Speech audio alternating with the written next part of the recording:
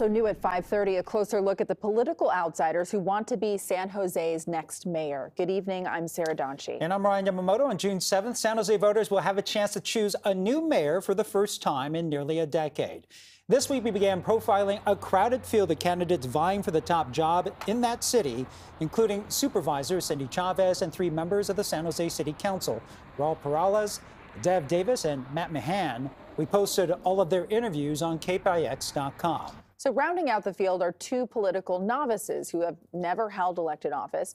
They have widely different views on how to address one of San Jose's biggest issues. KPIX 5's Devin Fehely sat down with one San Jose State student, Marshall Woodmansee, and retired San Jose police officer Jim Spence. There are 2 candidates in the race who are political newcomers. They have never held elected office before and frankly face some long odds in the election. But they say they jumped into the race because they felt that the other candidates weren't talking about some important issues, or were talking about the right issues but in the wrong way. And they say they hope to influence the terms of the debate. Marshall Woodmansee chose this underpass for our interview because for a time recently he lived here homeless in a ramshackle RV while enrolled as a student at San Jose State University. As a student at San Jose State struggling to find housing in this community, I recognize the important need for access to basic rights like water, sanitation, food, community, addiction counseling.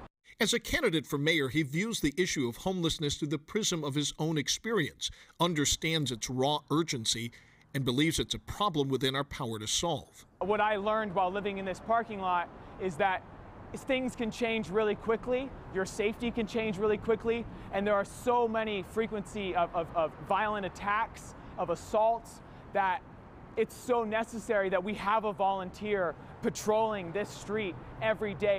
Jim Spence adamantly disagrees. The retired San Jose police officer believes our current approach to homelessness rewards questionable choices and bad behavior. So many of these homeless people, they want a handout. They think for some reason they deserve something. Spence's philosophy is deeply rooted in his decades as a beat cop. Most of those people that were in those camps and doing that, they wanted to be there. They did not want to obey the rules.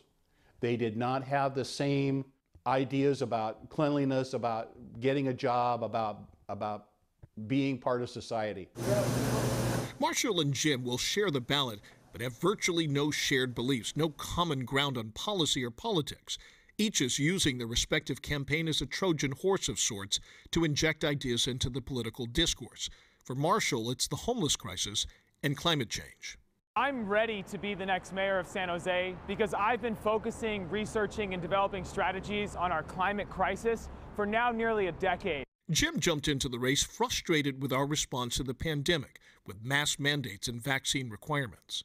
The politics of whether to mask or not mask or to get a shot or not shot, I think that's an individual decision. And as an American, I believe that's your choice.